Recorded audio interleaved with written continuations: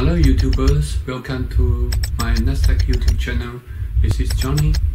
In today's video, I'm gonna show you how to use OpenWRT home router I installed a couple months ago to dynamically updating your CloudFlare DNS record with your home router's internet IP. In my previous video, I already showed you same thing using Python script installed in Linux VPS. If you didn't see that, you can check from this video. But today it's different. I'm using OpenWRT, which is much easier. You just need to use OpenWRT's web GUI to do same things, install two packages, do some configurations with CloudFlare API. Let's start it.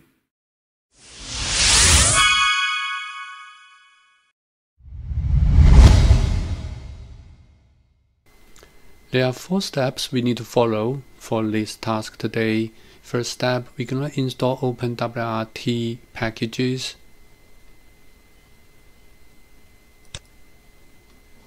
Software. We're going to search the packages we needed.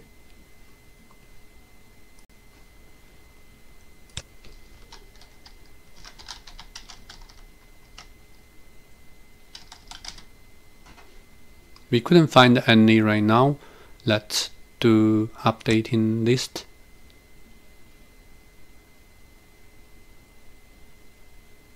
It won't take too long.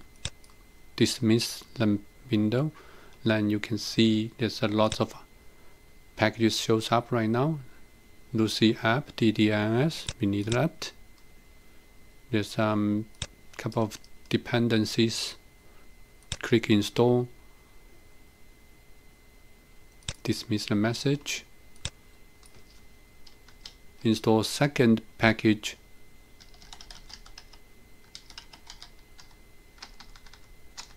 DDNS script CloudFlare .com-version 4.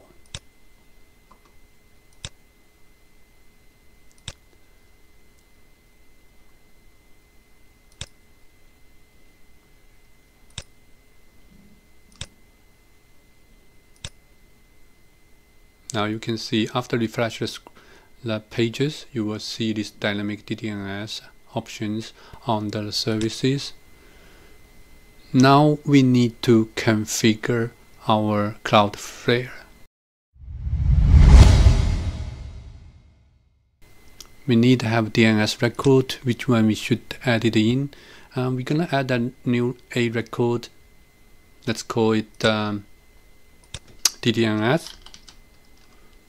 I'm gonna put 8.8.8.8 this fake IP in there. So eventually what we're gonna achieve is our OpenWRT using CloudFlare API to dynamically updating our home router's internet IP to this A record. We need to continue to configure our API. Go to my profile. API tokens, API key, we have global API key, which we will need that API key. It will be used in the next screen.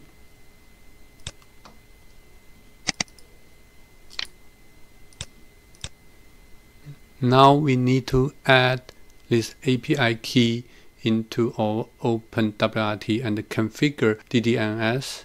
So that's our step 3.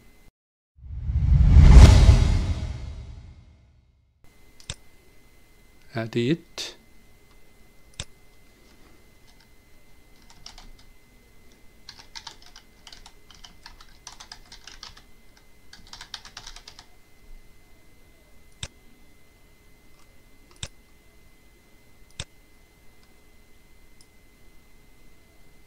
Choose CloudFlare.com-version 4.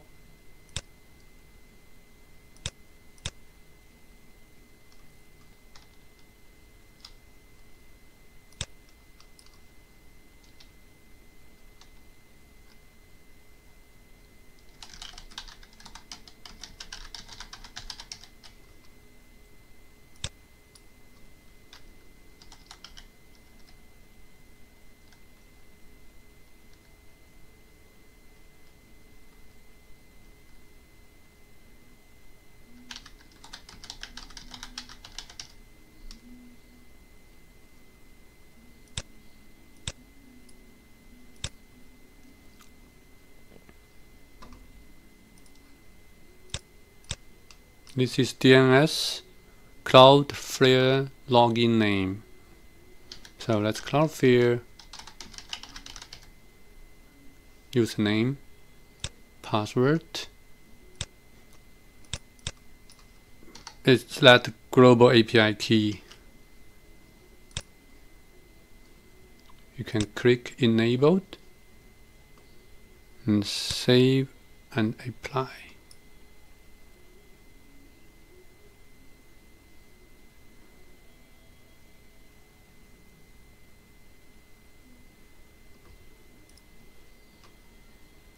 Advanced settings.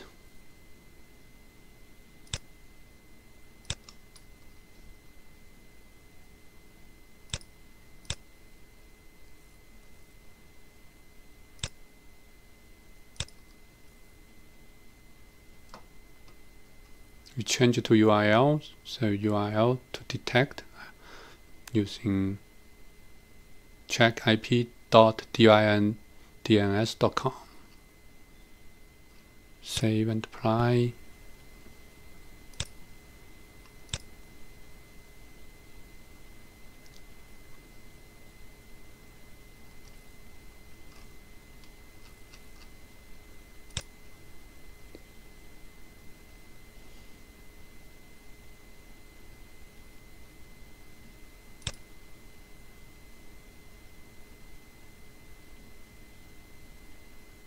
Click start, then we got the PID, so this process started.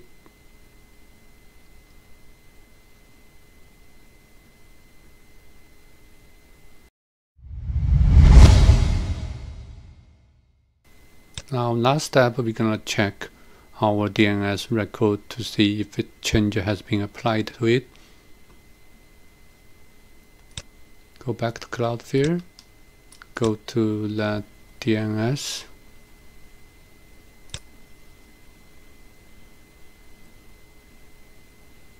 Still not changed yet. Let's wait a bit and then we will check it back again.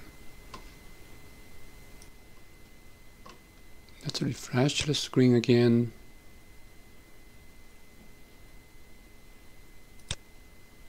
So I disabled the proxy status, not using proxy.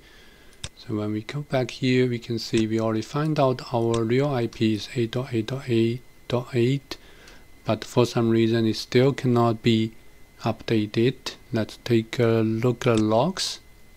We can verify the status using log file viewer. Click read, and there's a bunch of logs. We can take a look here. Domain and DDNS, lookup host, CloudFlare, login username.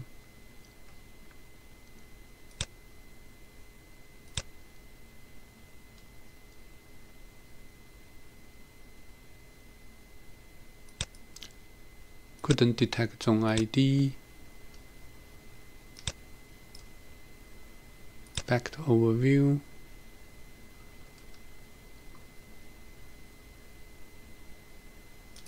To start, we should have a process ID here.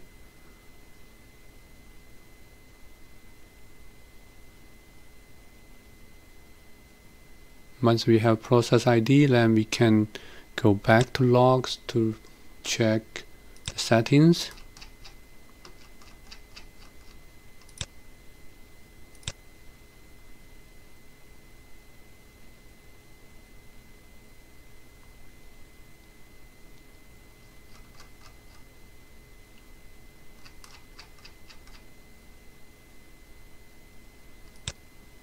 So update needed, but the script which is running to update DNS record isn't working.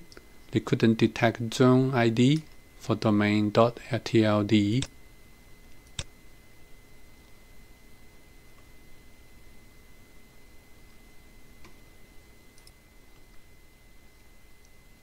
So when we go back to our view, we're gonna check the settings, basic settings, Then I found out this domain here. We need to change it to @DDNS @51sec.eu. That's the game breaker. So if you put this using your domain, it won't work. I test that. But if you put the list, you can see how the magic gonna happening. Let's save and apply.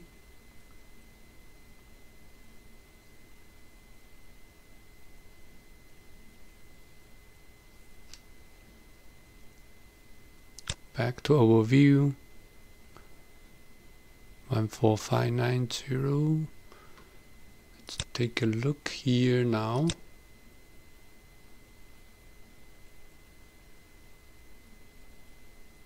Content is still not changed yet. Take a look, log view reader.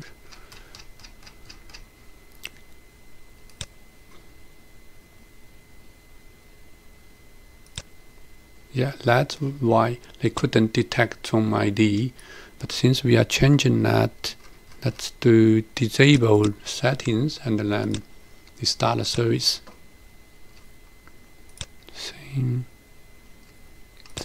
reply.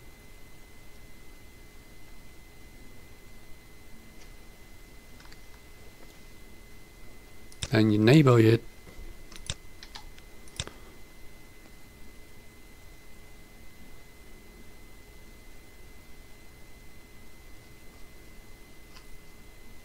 Back to overview. Start the process. We get the process ID, PID. Then we can check logs again.